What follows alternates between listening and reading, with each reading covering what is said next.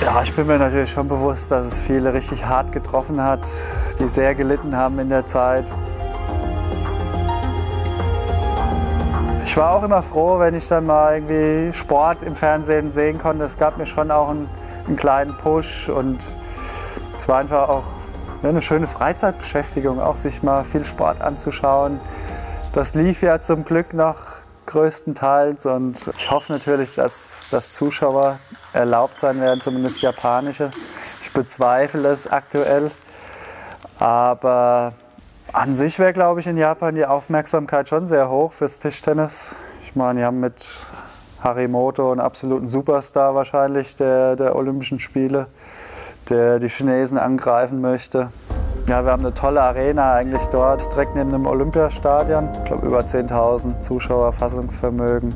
Wenn wir da vor leeren Rängen spielen müssten, das wäre schon sehr, sehr traurig.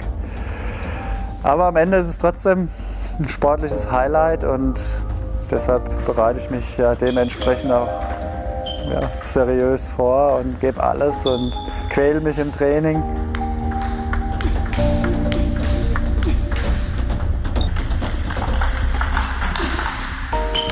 Ja, wir sind ein sportbegeistertes Land und dass der Sport einen auch was geben kann, ja, in so einer Phase. Und ich hoffe, dass wir da die ganze Nation auch so ein bisschen mitnehmen können.